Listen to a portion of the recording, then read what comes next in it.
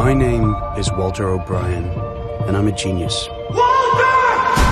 Einstein had an IQ of 165. Mine's 197. Sign them, and I'll tell you how I hacked into NASA.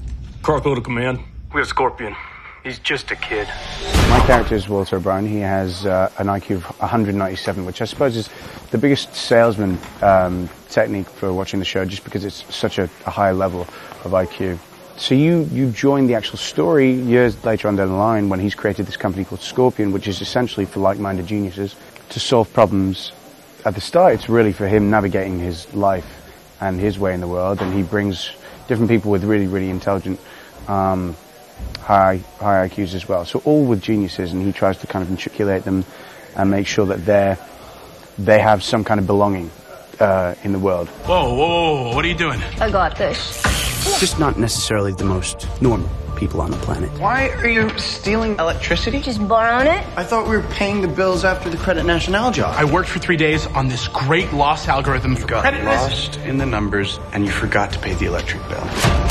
Homeland Security, we're looking for Walter O'Brien. I like the fact that my character has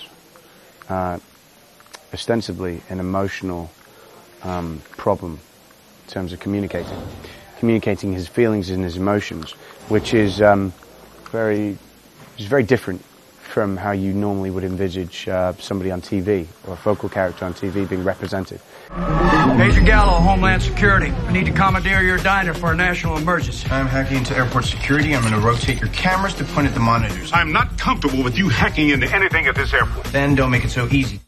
Yes, very, very intimidating, knowing that you're speaking to, because that's what the show is. It's not about, hey, by the way, this show is about somebody who goes out, fights crime.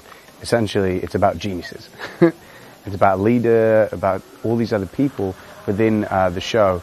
But he definitely allayed my fears meeting somebody who I'm really representing. But the thing that we have to be aware of is that he's a fictitious representation of a real-life guy. And that helps us glue together this emotional difficulty that we have, that he has a huge amount of emotion, but it's just the problem representing that and showing that.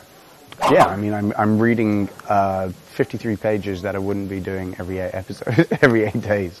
What's that? Done it. It's my block string chaos theory.